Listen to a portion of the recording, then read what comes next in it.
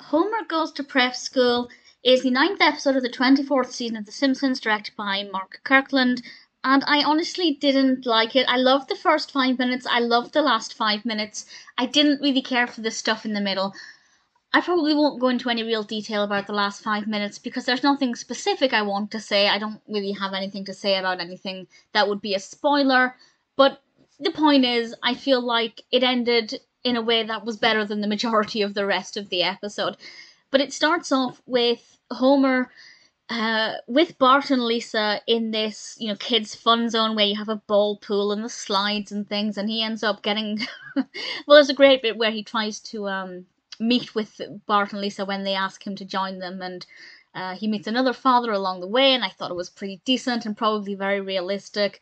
And then something happens in a way that doesn't feel too forced. I feel like everything felt connected, credit where it's due, and he ends up taking part or joining this secret group of people who are, well, survivalists, and he starts to plan for the end of the world.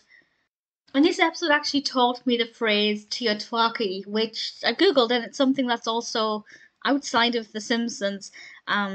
Basically means, well, it's the acronym for the end of the world as we know it, and that's exactly what seems to be happening. And I didn't really care for it as a narrative, and I didn't really find it to be that interesting. And I think one of the reasons for that, other than just the narrative not appealing to me, is that I didn't really care for any of the supporting characters, the new characters, the members of the survivalist group. I just found them to be really dull. I didn't really care for them. I wasn't that bothered about them. So that really didn't appeal to me.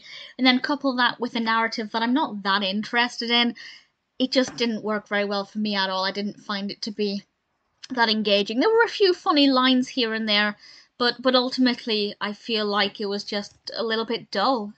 As I said though, it started off okay. I loved the design of the play area. I thought it was brilliant. And I didn't mind the last kind of, I don't know, 4 or 5 minutes. Not that I thought it was anything spectacular, but compared to the rest of the episode, I left it with a slightly better, more positive experience than what I'd anticipated based on the rest of the episode. I probably wouldn't skip it. The next time I watch season 24, I think I'll probably just keep it on, but absolutely it wouldn't be a go-to episode for me.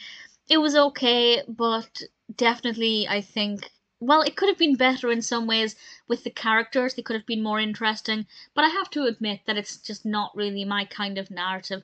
Having said that, there are episodes of The Simpsons where we have the end of the world as we know it as a theme, and they're really enjoyable. So there are actually times when this narrative appeals to me. Unfortunately, this is just not one of those times.